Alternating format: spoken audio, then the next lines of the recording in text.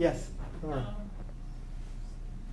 Eventually, maybe 50 years from now, we'll turn over things to the Iraqi and Afghani forces.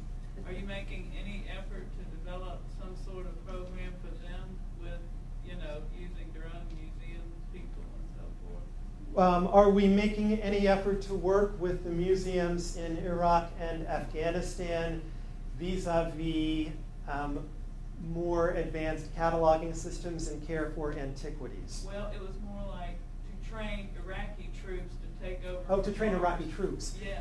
You know. No, we haven't. I mean, the issue of the Iraqi troops is a difficult one. When Donnie George was director of antiquities in Iraq, he worked very hard to train the soldiers who were patrolling the archaeological sites.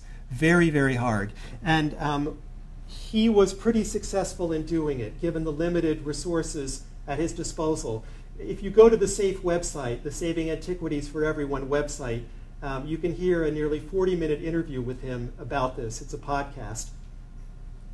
Since he left the country, initially for Syria, and now, of course, he's visiting professor at SUNY Stony Brook, the care given to instructing the soldiers on archaeological sites has not been as robust as it had been before. I certainly want to do something about this. I haven't yet quite figured out how to do it, but it's something that we have to do, and so we will find a way to do it. Yes? I think everyone remembers Donald Rumsfeld's complaint about the media showing the same guy carrying the same pot out of the Antiquities Museum in Iraq. What percentage of stuff that was taken out of that museum was restored by Gunness? It's hard for us to estimate or to know exactly how much was taken out and exactly how much has been restored. The initial estimates, which were 170,000, were way off the mark. Virtually every object of importance stolen from the museum has now been repatriated. If you were to ask Matthew Bogdanos, who knows a lot more about these things than I do, he would say several thousand are still missing. But the repatriation effort, which again made good use of the imams, was remarkably successful. So a number of the pieces that had been stolen, the head of Sargon or the alabaster vase from Warka, those are all back. We'll never know for sure because not everything had a catalog card. So we'll never know exactly how much was taken out. But the majority of things have been returned. Yes? I remember when I saw your lecture recently in Portland, and you mentioned the Warka vase and how it was brought back. Can you tell everyone how they brought it back? I think you mentioned someone drove up in a car and it was in their trunk or something. Yeah, when, I mean, Matthew Bogdanos really is the one to talk about how these things came back because he was the one who engineered it.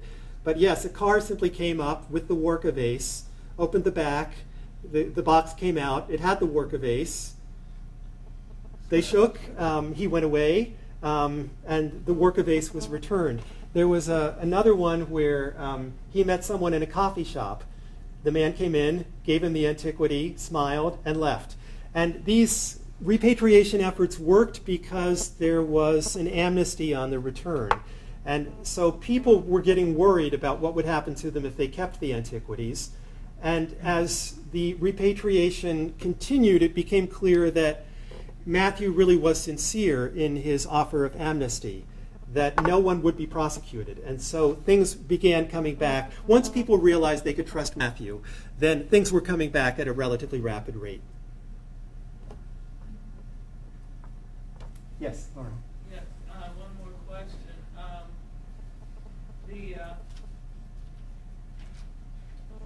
A lot of the troops are now on their third or fourth rotation. Are you still talking to the same units? I mean, would it be repetitious for them, or do they have enough new people coming on board to keep talking? So far, I haven't seen that it's repetitious for anyone. At least nobody's been falling asleep.